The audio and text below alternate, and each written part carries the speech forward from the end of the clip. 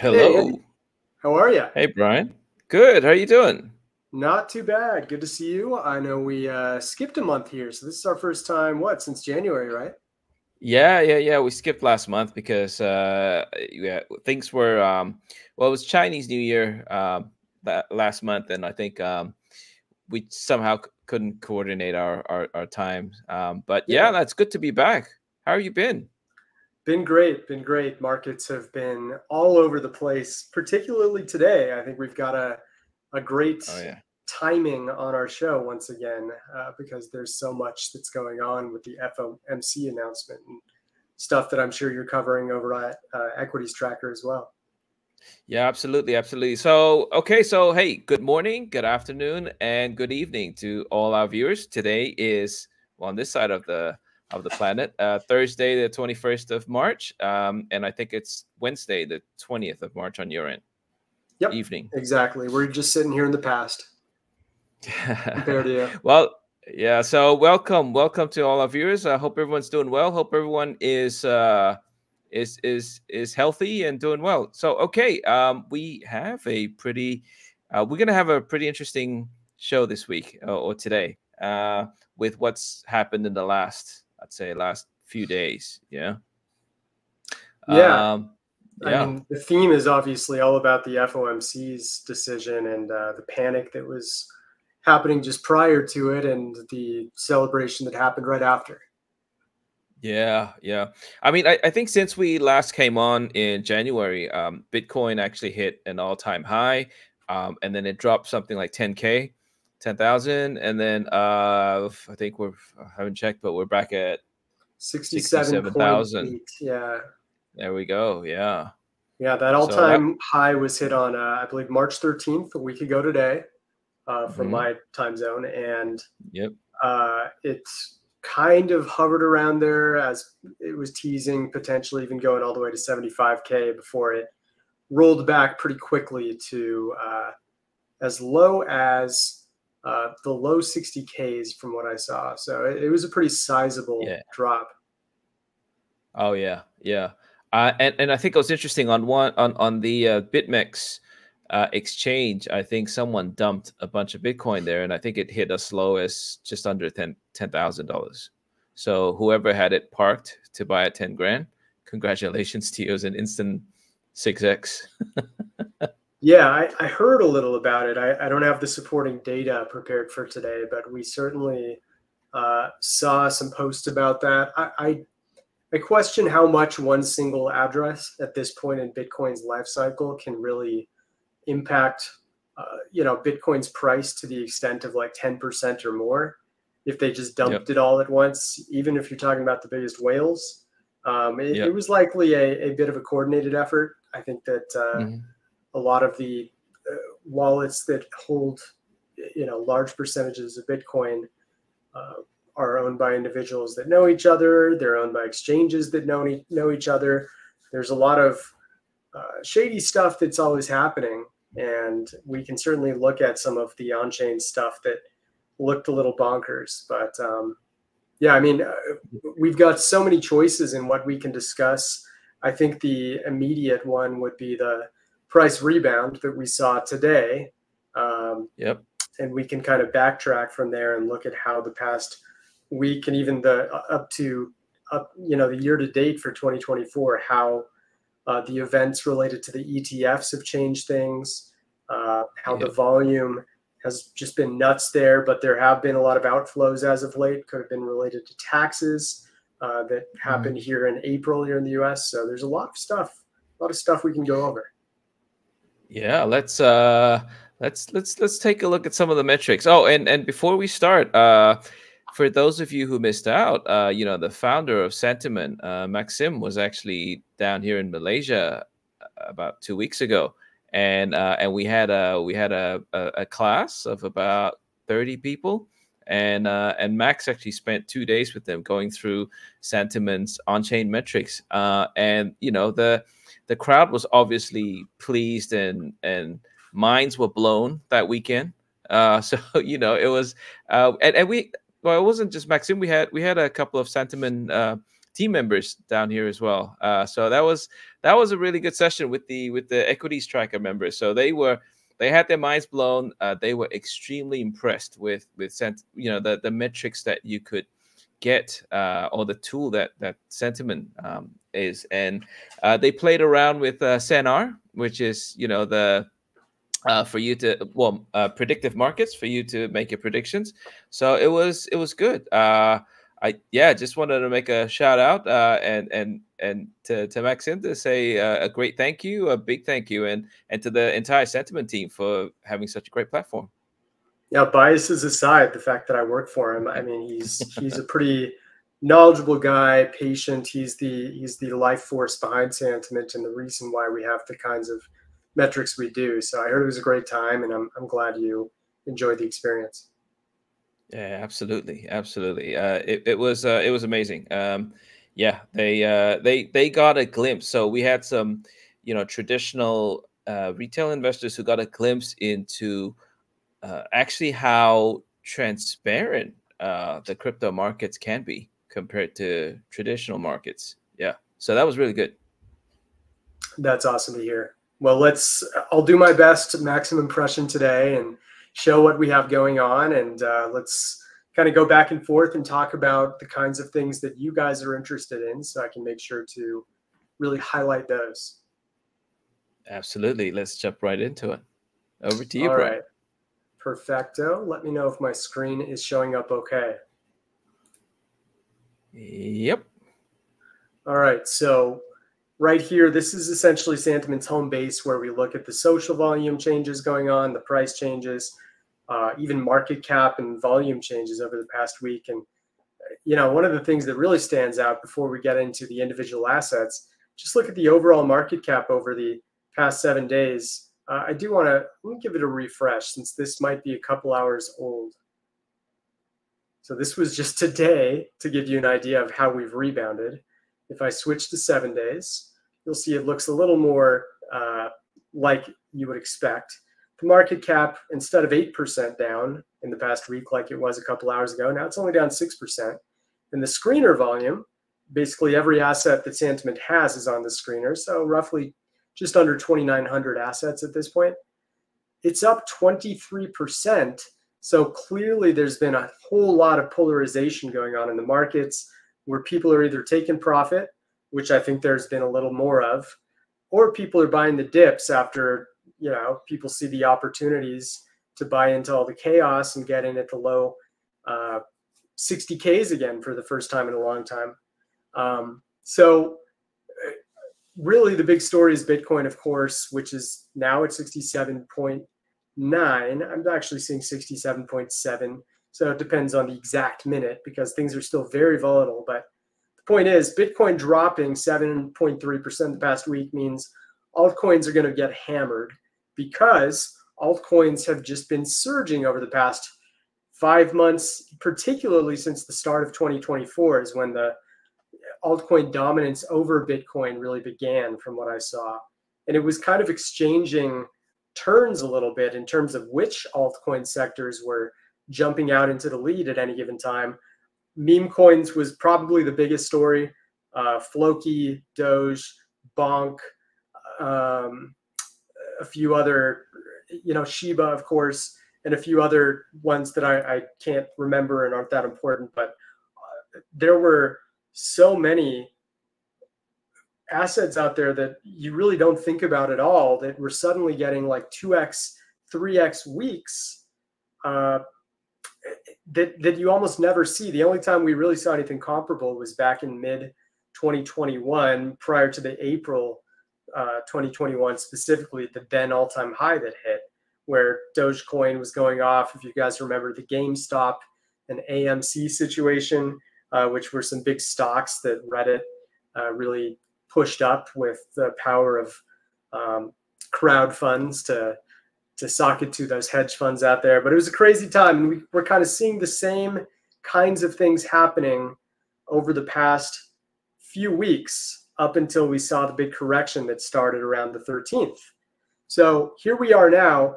We're actually seeing everything being talked about less. So even though overall trading volume is up over the past week, they're doing it pretty quietly. There's not a lot of discussion related to all of the madness going on compared to the previous week. And that's probably attributed to the fact that people are just a little more excited during weeks where Bitcoin's hitting an all-time high compared to weeks where it's dropping off a cliff. So I'm not surprised to see social volume down, but overall, the market cap dropping 6% in a week, it's a pretty big deal. And it obviously, as I mentioned, it was a bigger deal before we saw a pretty big recovery in just the past 4 to 6 hours after the US got good news about the Fed deciding to keep interest rates at the same level. First off, Andy, I'd love to hear your take on, what you think that all means, whether it's a sign that we may just see this for the rest of the year. What do you think about the Fed's decision on that? Yeah, I think this was what I was watching an interview with Lynn Alden, and I think there's some things that we aren't aware of, that, or many of us on the ground aren't aware of, is that whilst they may seem to have turned off QE, but it kind of is still happening in an indirect way, where somehow the money printers are still on, and there continues to be money or fiat being created. So I think there are many factors at play, but I think the news that just came out, obviously the market has responded and they are happy with what they've heard. So let's see what happens. But I think overall the general feeling is that people seem to be more hopeful, in the markets, especially in crypto land. Also, I think I woke up this morning to the news of BlackRock announcing that they'd be partnering up with Securitize in order to launch a tokenized fund. And I think I saw a clip of Larry Fink talking about it. So I think, I don't know. I mean, I see the beginnings of Wall Street adoption coming through. Yeah, I think that BlackRock point is really interesting, because there's certainly going to be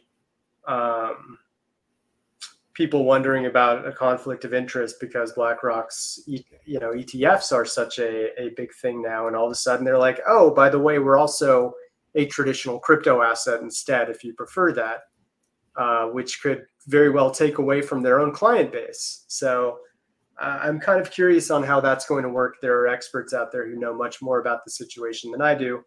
But yeah, that could have had a positive effect on the market as well. And what we're looking at here, by the way, is the price comparison of Bitcoin in green, Ethereum in magenta here, gold in gold, and the S&P in teal. And you can see the big jump that they all had right at about the same time.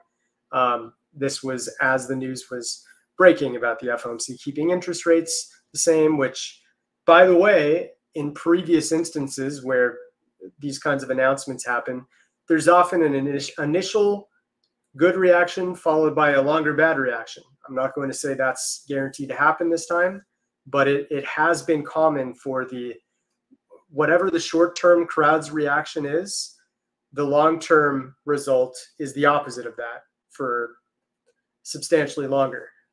It worked the same way when people started to get very negative in 2022 about every interest rate hike. And by the last one, everyone was just selling as soon as they heard, interest rates are being hiked. And then all of a sudden that's the market bottom and prices go nuts.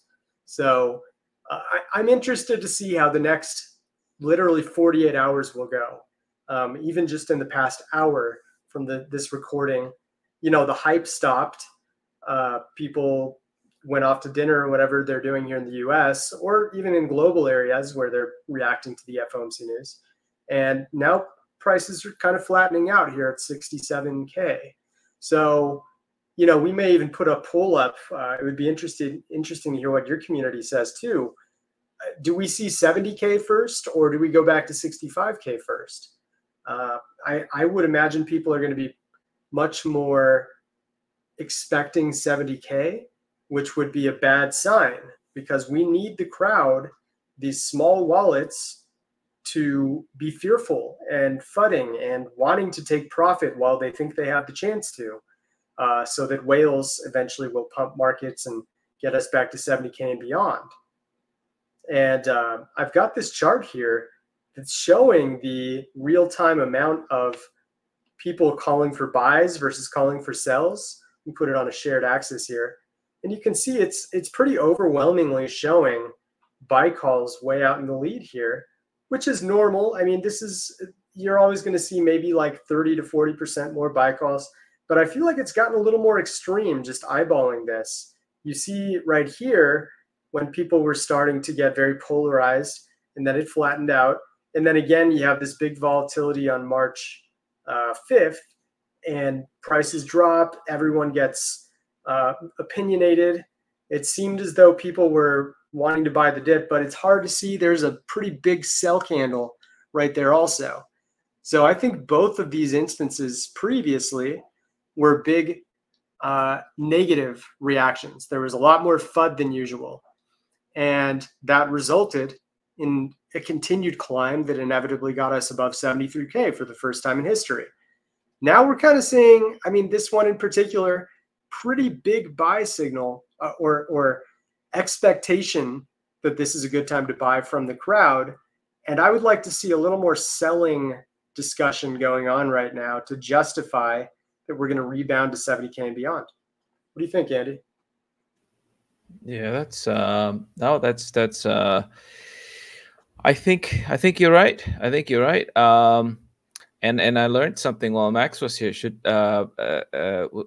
we take a look at supply distribution? Absolutely.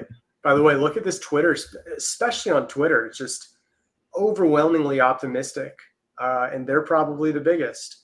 I think definitively they're the biggest. So this probably has the most pull. Pay attention to the amount of optimism going on right now. Just a little bit of a warning sign. I'm not going to guarantee anything because we don't give investment advice, but based on history, there's some concerns there. Now, you mentioned supply distribution, Andy. I, of course, had that queued up because I wanted to get into it. And right now it's showing that the whales are kind of just chilling out. They're not taking crazy profits. Yes, they went down a bit. Let me zoom in here so you can see it a little more clear. So they were at its peak, literally the day of the all-time high. 13.13 million Bitcoin were held by wallets that had between 10 to 10,000 BTC in them. It's roughly 2/3 of the overall supply from this tier of wallets. That also translated to 66.85% at that date. They're now at 66.69%. So they had a little 0.16% drop in the supply. Obviously, that's, I think, hundreds of millions of dollars. It may be billions, it's close, but you can see just by looking at this, like, this is not a big drop, though, in their total amount of Bitcoin. And a lot of these are made up by miners, of course, because you'll often see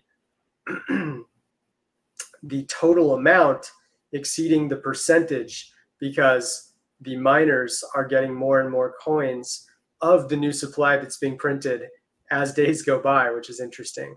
But the point is, I mean, February 4th, they were holding 12.98 million.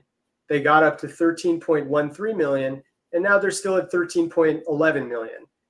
Whole lot closer to where we were just last week than where we were back on February 4th when it was looking like they were dumping. So I like the look of that. What I am more concerned about is the dry powder part of the equation, which shows that Tether's kind of being dumped right now, and so is USD coin. And they've been kind of going on this down slope for quite some time, going all the way back to August for USD coin and June for Tether. That was when they were being held at their peak in these shark and whale tier level wallets.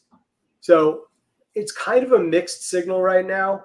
the dark green line, in my opinion, still has the most alpha of these four, with the percentage held being the second most important.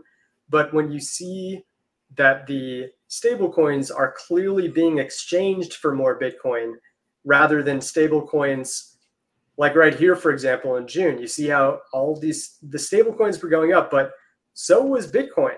So they were basically taking fiat out of their personal, accounts in banks and injecting them into crypto. That's what makes crypto's market cap grow most prominently.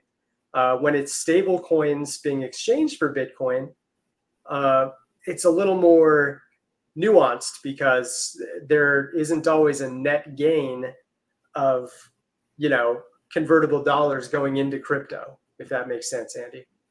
Yeah, yeah. Well, that's interesting. The point you made about the growth of Bitcoin and also the growth of stable coins, meaning the crypto sphere is actually growing because people are exchanging their fiat currency into stable coin, getting ready to deploy. Yeah. Yeah, I mean, that's kind of the name of the game. Like, how much, there's a finite amount of dollars in the world, or whatever currency they use, and there's a finite amount of crypto. How much of those dollars or other fiat currencies are being moved in and out of any crypto asset at any given time? How much is the overall market cap of crypto going, even including stablecoins, which people often overlook as an important ingredient? So I think this is increasingly becoming something I'm personally trying to analyze, because it has such a tight correlation to the direction of where Bitcoin's prices will go next. And obviously this line alone, for anyone who's using Sentiment or decides to make a free account using code equities tracker to get 25% off of your first purchase when you choose to do that, I recommend going straight for the 10 to 10,000 BTC tier, because it gives a lot of free info on where prices are likely to go next. And also, I mean, I talked with Maxim the other day. So I do want to say our percentages of supply and exchanges are not totally accurate. However, the direction of where they're going is accurate.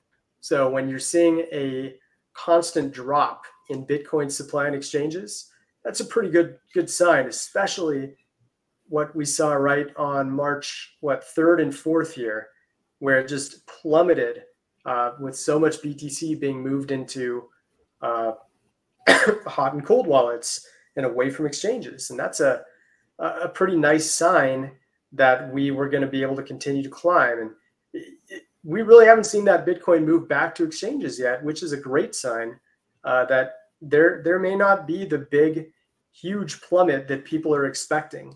Maybe it already happened. Maybe we have a couple more waves in us going into the 50Ks or something, but it's hard to see too many red flags right now. Yeah, it's interesting, Brian. For those of the viewers who don't know, there's only a finite amount of Bitcoin. So, what that really means is when Bitcoin moves off of exchanges, and if demand, whether it stays constant or increases, as long as they don't withdraw it from the exchange, we don't have a bank run yet. But effectively, it would cause a bank run if everybody wanted to withdraw the amount of Bitcoin that they wanted. I mean, that's assuming that the exchanges don't have one-to-one. But if they did have one-to-one, then that'll be fine. But as soon as people start moving their Bitcoin off of exchanges, that means there's less to actually buy. And what happens when supply is low and demand stays constant or increases, the price goes up. So, yeah. Yeah, that's well said, Andy. And of course, that segues the discussion about the halving, which is now under 1 month away. April 19th, 2024, at least here in the US, is the target date for the mining to become twice as difficult. And with that, it means that the remaining supply of Bitcoin that can be mined will theoretically occur at half the speed in which it has for the past 4 years before the last halving happened. And generally when that happens, the theory is that each existing Bitcoin becomes that much more valuable. It's just like mining for gold, right? And if we're suddenly all notified that there's that the mining picks to get out the gold are half as effective, that means the existing gold that's already been mined is going to be worth more.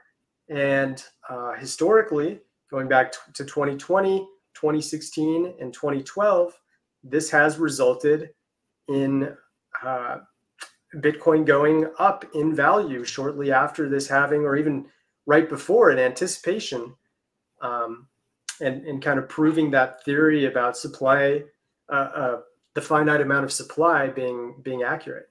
So, and in this cycle, what's interesting is that we have the additional ETFs that are demanding Bitcoin and needing to purchase Bitcoin, because for those who don't know how the ETF mechanisms work, people with a stockbroking account can purchase a Bitcoin ETF, and with fiat money, with normal money, currency, whether it's the US dollar or the Singapore dollar, whatever it is. And once they've purchased it, what the ETF providers will need to do is take this money and go and find Bitcoin to buy and store it in their cold wallets.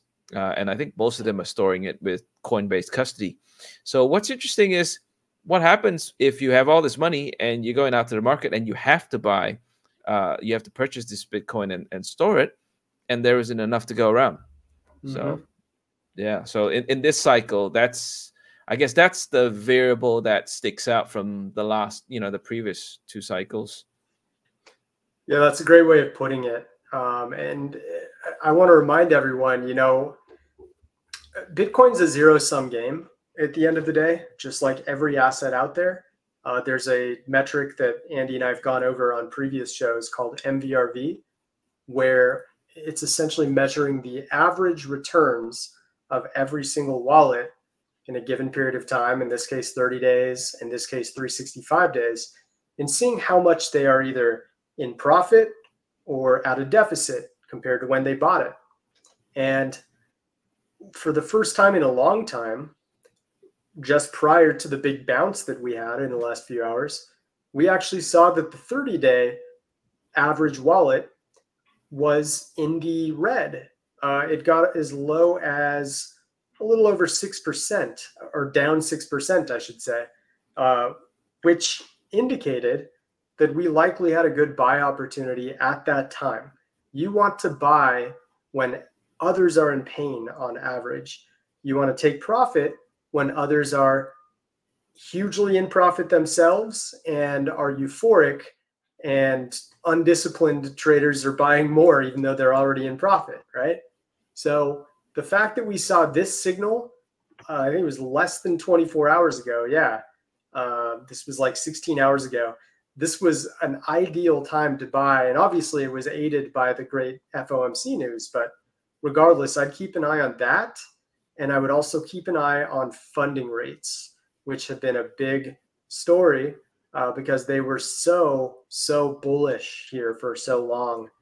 You can see right before that all-time high, just huge funding rate spikes on Binance, indicating longs were paying shorts just to open those big margin trades to try to, get as much as possible while Bitcoin was continuing to climb. And obviously, as you would imagine, a lot of these longs got burned and liquidated pretty quickly after Bitcoin retraced about 10% or so. So now it's a little more neutral. I mean, Binance looks like it's right about flat once again. Bitmex is flat. DYDX just slightly long. And Deribit, I'm not even seeing it on our graph right now for whatever reason. But yeah, it's calmed down, which is a great sign. It means that the greed, in terms of where people are putting, their money where their mouth is it's dissipated significantly. Yeah, and what's interesting is, the during that period, when demand was so high, it was interesting, uh, the inch or the reward rate that was being given for stable coin on those centralized exchanges. I think I saw one as high as 30% Wow. APR. Yeah. Yeah, I mean that's telling you just how overheated the market was getting. And Yeah. what goes up must come down at some point. It's always the case. It doesn't mean it's going to go all the way down. Some people, see a drop to 60K and think, oh, I'll just wait for 30K again. It may never get there, or it might take years to get there. Yeah. But, you know, pay attention to how everyone else is thinking. If you are the only person on the planet that thinks that prices will retrace below 50K again or 40K again, that significantly increases the likelihood of that coming true, because the crowd are all bullish and saying up, up, up, up. So I think this is a fascinating time right now. And we just are going to continue to monitor the overall bullish versus bearish sentiment of the markets right now. I want to also shout out our developers that just added this widget here, so we can look at individual assets and see what the overall bearish to bullish sentiment is according to all of their commentary on Twitter, Reddit, Telegram, 4chan, and even Bitcoin Talk, which we just added. So we scrape all of those, and using our proprietary algorithm, we can tell how unironically people are bullish or bearish with every comment they make. And it gives us this meter, which is awesome. So Ethereum is more or less kind of neutral right now, while you can see some of the more like airdroppy or meme coin assets out there, like Shroom and Game. They're much more in the bullish area due to recent spikes that they've had. So That's really cool.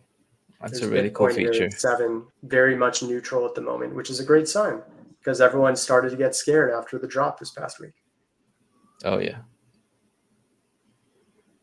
But anyways, can you think of any other topics we might want to touch on?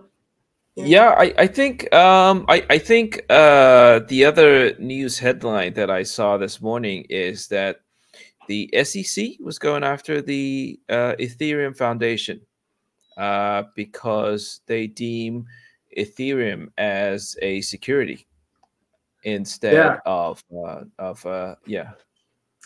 This is a story that Ripple and XRP traders out there know very well.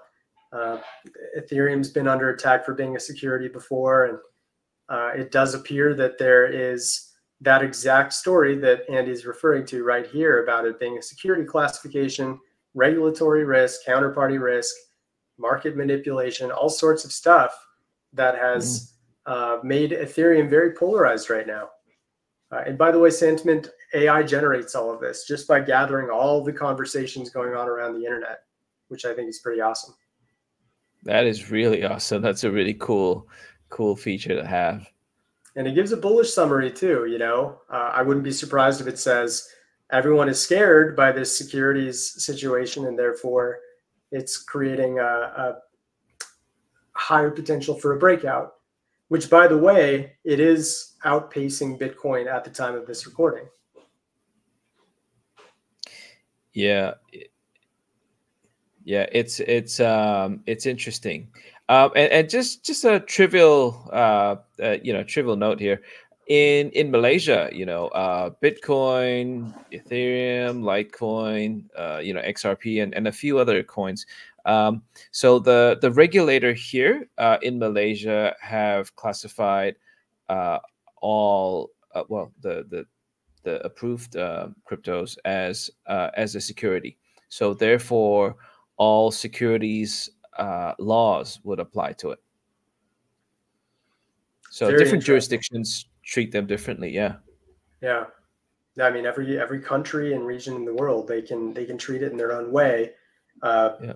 The U.S. being the power that we are, whether I like that or not, I'm certainly not saying that in a braggy way, but the U.S. does have a large control of where crypto assets head, simply because it's the largest overall market that has, Absolutely. unproven, I guess, but it has theoretically the most crypto owned by citizens in this country. Yeah, China, I know, has absolutely. been up there too. I don't know what the exact stats are, but yeah, obviously U.S. and Chinese policy is going to matter more than Yeah. Bangladesh's. Yeah, absolutely. So it'll be interesting to see how this how this plays out. I think so too. Yeah, and Ethereum is the #1 trending token right now for the exact reason that Andy named here. So. And cool. And I think kind of right on time, aren't we? Yeah, I think so. One last thing, by the way, I wanted to show the new crypto narratives dashboard we have. This Wow. essentially is exactly what it looks like. It's showing the top 15 to 20 subjects that are kind of circulating around crypto over the past 2 weeks, and giving the overall amount of social volume related to them on like an hour by hour basis. So, for example, you can see that right now, rising topics are involving ETF inflows. You can see it's clearly getting wider. BTC is clearly getting wider once again. You can see when we were really getting greedy last week, BTC was not being talked about. It was much more of a narrow line, especially right here. Look at how little Bitcoin was being talked about just before all-time high, because everyone was talking about things like Pepe and things like Solana and, if you want to call them that, competitors of Bitcoin. So that's kind of how the cycle works. That's interesting. That's a really cool graph right there. I love it. Yeah, we're still trying to find really great use for it in terms of price market prediction. But I think in general, if you've woken up from a month-long coma and you want to know what's going on in crypto, this would be the first place to start, just based on it automatically pulling the top topics. Nice. Very cool. Very cool. But yeah, that's about it, Andy. It's always nice to catch up with you and talk crypto and visit with your community. I do want to remind everyone, you've got that equities tracker discount coupon code for anyone who wants to use Sentiment. And right now it's a pretty good time to use it, I'm telling you. Absolutely. It's a fantastic tool. It's great. And you'll be surprised at how much transparency the crypto market has. It's amazing. Yeah. So there you go. On screen, it should be scrolling across. Use that discount code equities tracker to get 25% off. Closing thoughts, Brian? I think we are going to probably be shifting our collective focus to the halving for the next few weeks here. I'm very interested to see how euphoric and greedy people get related to it. Some people think the price has already been baked in, and that's what the past 5 months have been about. Other people think the mainstream crowd hasn't even been thinking about it. If it's the latter, then we've got a little ways to potentially climb before the FOMO really kicks in. But some people, think about like a big known event for Apple or something. Usually the stock is rising weeks prior to it. And then the people who already know how the event's going to go, they're the ones jumping out when they saw that everyone else pushed up the price for them. So there could be a little bit of that too, but this isn't like pre-predictive. Sometimes you have to see day by day. Are people suddenly making this topic viral, or are they keeping it on the down low? So I think the halving is the big one we're going to be revisiting when we talk next month. Yeah. I think by the time we talk next month, it'll be, did we say it was the 19th of the halving's on the 19th? So I'm just checking. Yeah, which would be Friday, we'd be talking on the 17th. 10th or 11th, was it? I can't remember. Do we talk the second or Yeah, third week of the second month? second week of the month. Okay. So we'll talk about a week before it happens. Yeah, and then let's see what happens. Yeah, it'll be exciting. Can't wait, my friend. Yeah. Well, once again, thank you, Brian, for spending your evening and your time with us.